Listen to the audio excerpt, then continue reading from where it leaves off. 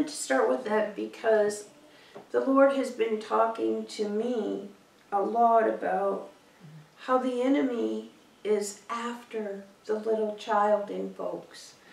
I saw an article this week that the Prime Minister of this country, he will not allow for Christian Bible camps to get any kind of government funding because they're against abortion. I want to tell you that Satan hates the child. Satan hates the child, and I will give you a biblical backup for that. I will start in, to say this first, in Psalm 8 verse 2, out of the mouths of babes and sucklings hast thou ordained strength because of thine enemies, that thou mightest still the enemy and the avenger. Now what this means is that the Lord has ordained perfect praise out of the mouths of babes, innocent ones, innocent ones. And this country, and certainly in America and much of the Western world, what we have today is just such a lack of protection of children. We are killing them in the womb, let alone the abuse, the child sex trafficking, the drugs, the things that children see today. It just makes you weep, and it's very discouraging. In John, St. John chapter 4, verses 23 and 24, but the hour cometh and now is, when the true worshipper shall worship the Father in spirit and in truth. For the Father seeketh such to worship him. God is the Spirit, and they that worship him must worship him in spirit and truth. So I want to go back and say, the child is the purest praise from the lips of children. Matthew 18, verses 1 to 7. At that same time came the disciples unto Jesus, saying, Who is the greatest in the kingdom of heaven? And Jesus called a little child unto him, and set him in the midst of them, and said, Verily I say unto you, except ye be converted, and become as little children, ye shall not enter into the kingdom of heaven. Now, to be converted, God regenerates a soul, which gives us ears to hear. He makes us able to hear the word of the gospel. But to be converted is to hear the gospel and to have that wash our minds so that we begin to become innocent in this world as a little child. And this is what Jesus is talking about. To be born again means that we start over from ground zero as a child and we relearn everything, because what some of us learned in childhood and what we internalize, messages from church, messages from school, messages from friends, messages on the schoolyard, messages from parents, just broken messages that the devil sent to kill the child within us and to keep us bound. So Jesus says, except ye be converted, whosoever therefore shall humble himself as this little child, the same is the greatest in the kingdom of heaven. And whoso shall receive one such little child in my name receiveth me. But whoso shall offend one of these little ones, which believe in me, it were better for him that a millstone were hanged about his neck, and that he were drowned in the depth of the sea. Woe unto the world because of offenses, for it must needs be that offenses come, but woe to that man by whom the offense cometh.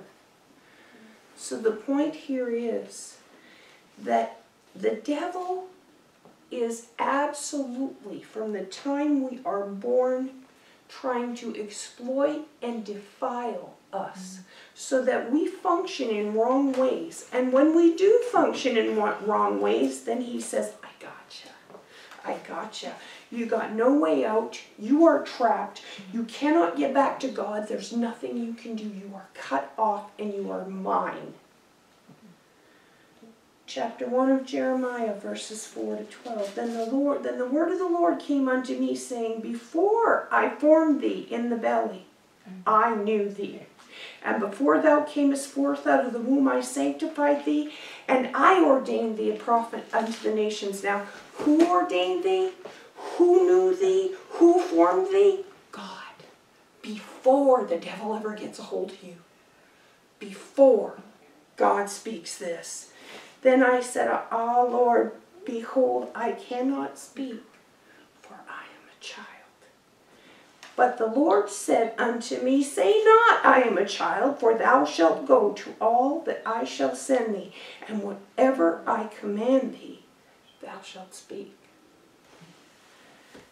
In Isaiah, chapter 11, And there shall come forth a rod out of the stem of Jesse, and a branch shall grow out of his roots, and the Spirit of the Lord shall rest upon him, the Spirit of wisdom and understanding, the Spirit of counsel and might, the Spirit of knowledge and of the fear of the Lord.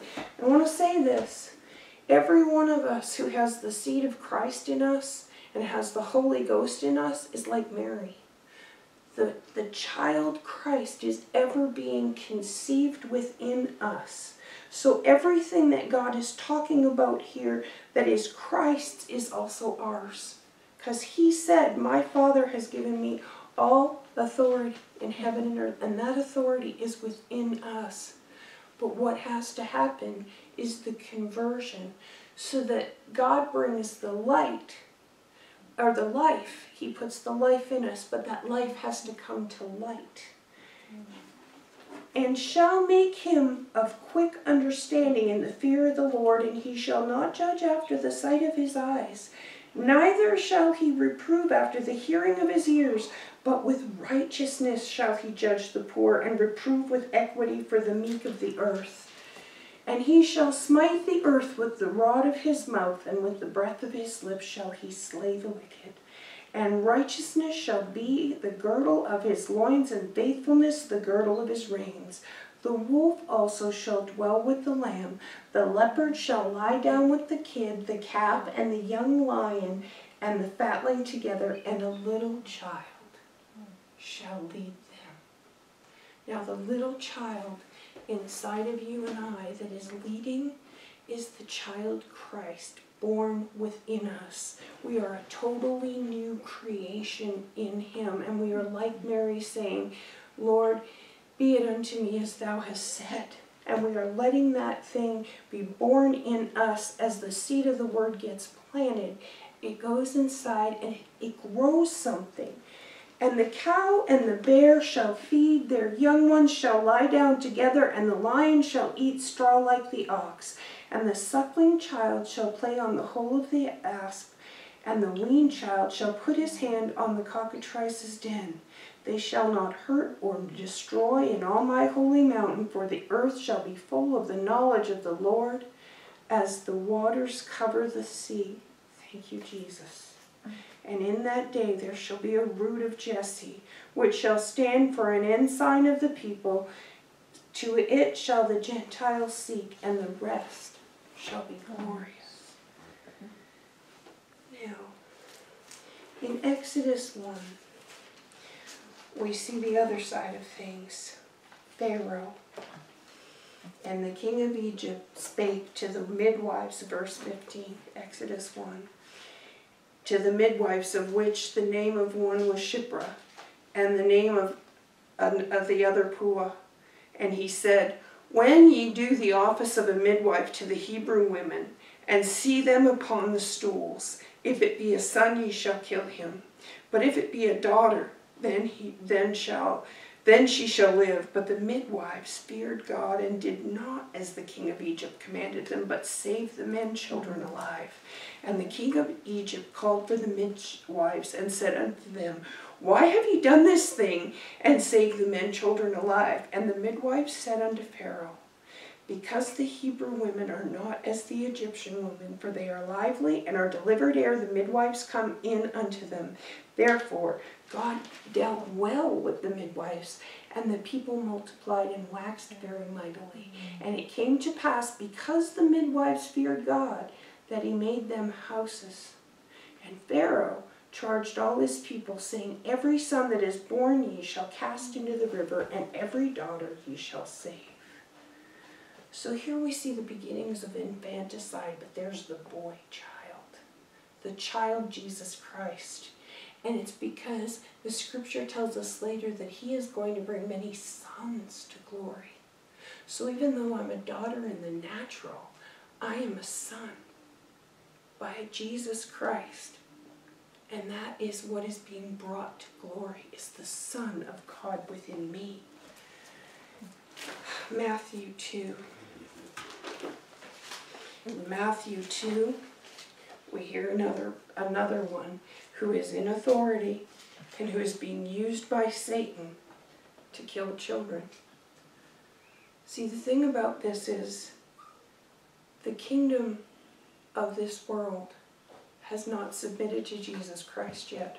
There are powers and principalities that want to kill Christ in you and in me. Now when Jesus was born in Bethlehem of Judea in the days of Herod the king, behold, there came wise men from the east to Jerusalem, saying, Where is he that is born King of the Jews? For we have seen his star in the east and are come to worship him. When Herod the king heard these things, he was troubled, and all Jerusalem with him. And when he gathered all the chief priests, scribes, and people together, he demanded them where Christ should be born.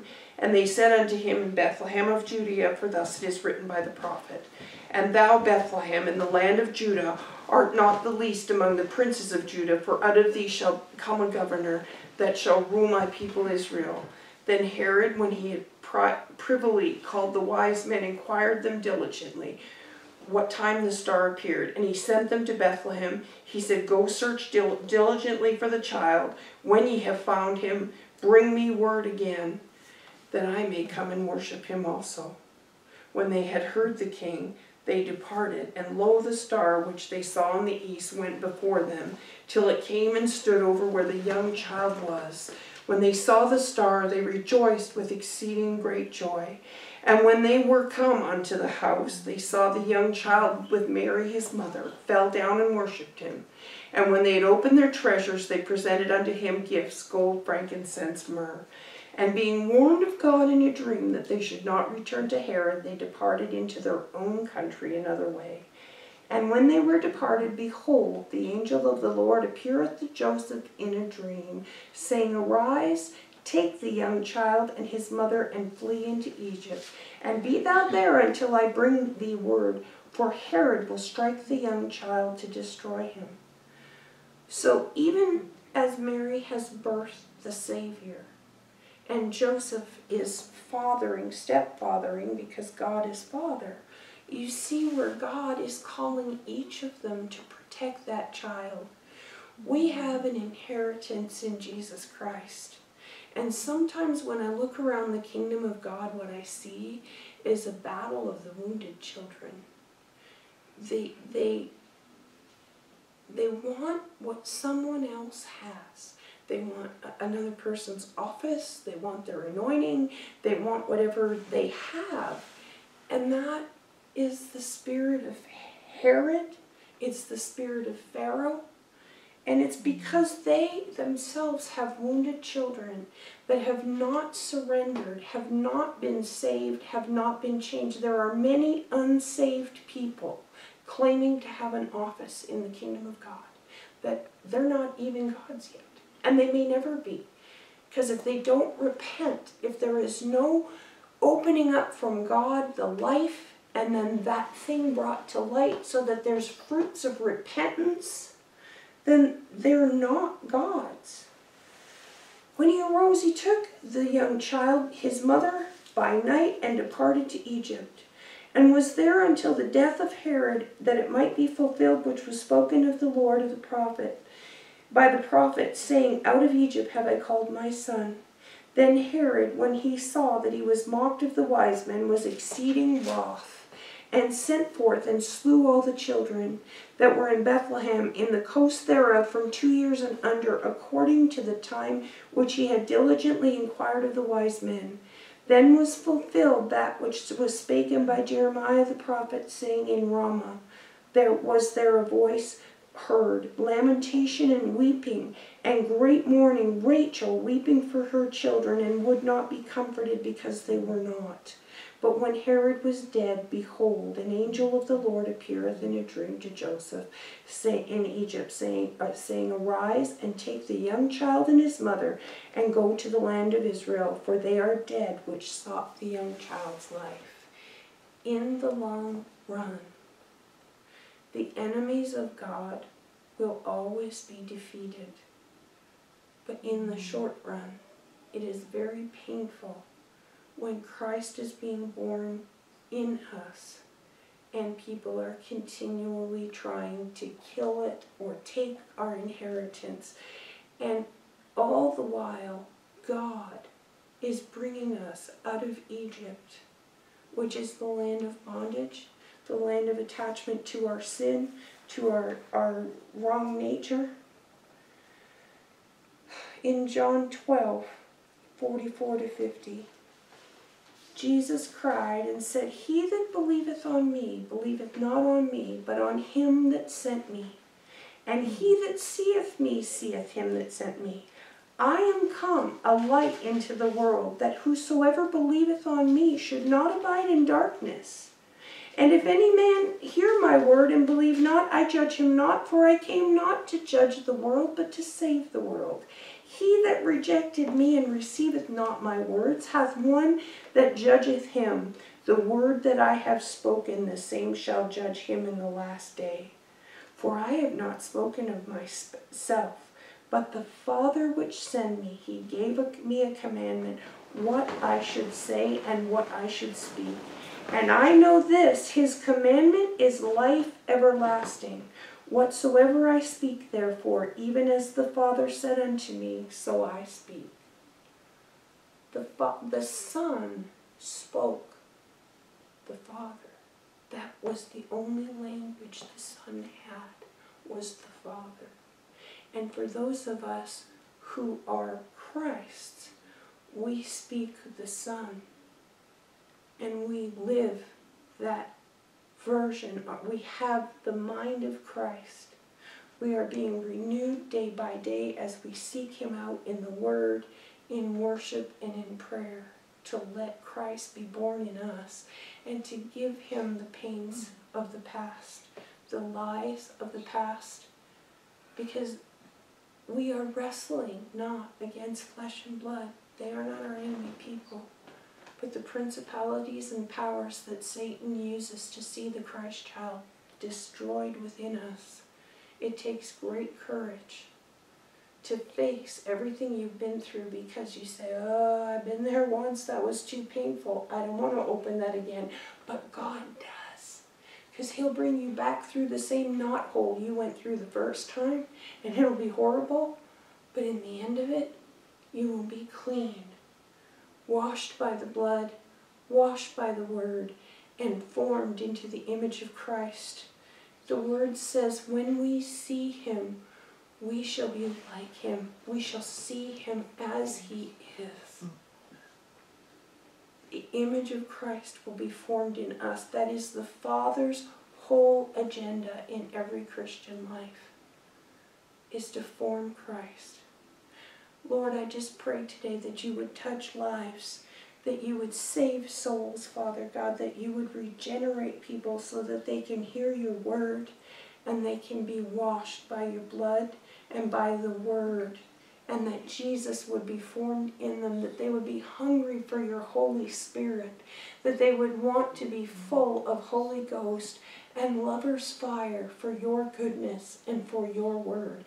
I pray, Lord, that you would help each of us to surrender the broken little child within us, to be courageous and to go through the pain that causes, and to be set free, that Jesus might be born in us. In Jesus' name. Amen. Amen.